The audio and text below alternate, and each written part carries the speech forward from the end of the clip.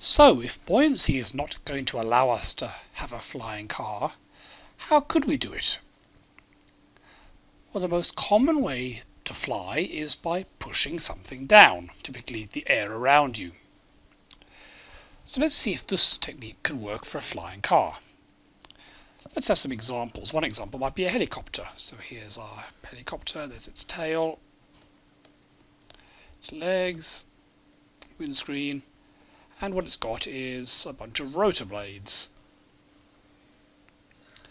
And as they spin round, they push air down. As they are pushing the air down, they're accelerating the air. The air to begin with is not moving down. Afterwards it is moving down, so it's accelerated. If you're going to accelerate anything, you need to apply a force to it. If your helicopter is applying a force to the air, by Newton's third law, the air must apply an equal and opposite force to the helicopter, and that's what keeps the helicopter up. That's pushing air down. Another possibility would be, let's say you've got a superhero with a rocket pack. In this case, what you might be doing is pushing the rocket exhaust downwards. So once again, as you're accelerating the rocket exhaust, it goes downwards, accelerates downwards, therefore there must be an equal and opposite upward force that holds you in the air. And this is actually what applies to aircraft. So let's imagine we have an aeroplane, and it's got wings. Now what happens here is that, as seen from the airplane, the wind rushes past and is deflected at an angle downwards by the wings. Of course, the air that's further away is not deflected. But nonetheless, it means that air that was travelling horizontal with respect to the aircraft is now going downwards. So once again, you're accelerating air downwards. Therefore, there must be an equal and opposite force pushing upwards that holds the wing and hence the plane in the air. Now, some of you may know that this explanation for how planes fly is not the one often taught in school.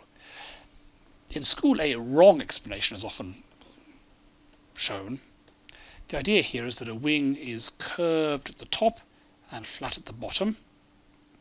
Then as the air flows past, it has to go faster over the top to reach the other end than it does at the bottom.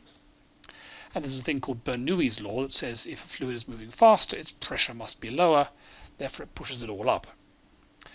But this isn't true, at least not most of the truth. Wings are shaped like this, more or less. They don't have to be. But why does the air over the top have to reach the end at the same time as the air that goes at the bottom? In fact, experiment shows that it doesn't. The air that goes over the top of the wing arrives at the back later than the air that goes under the bottom. So the whole idea that it has to go faster over the top is not true. And also, if you've ever been to an air show, you'd often see that planes can fly upside down, which would be completely impossible with something like this. And also, not all planes have the bulge top and the flat bottom. Some have other shapes, and they can still fly. So that theory, while all very nice, is actually not true. The correct way to think about how an aircraft flies is that the wing is a device for directing air at an angle downwards. You're therefore accelerating air downwards, therefore there must be an equal and opposite upwards force. So this is looking more plausible.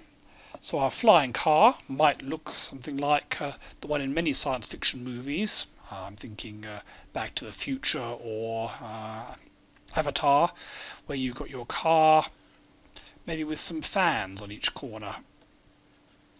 And the fans suck in air from the top and blow air out at the bottom. And that keeps the car up.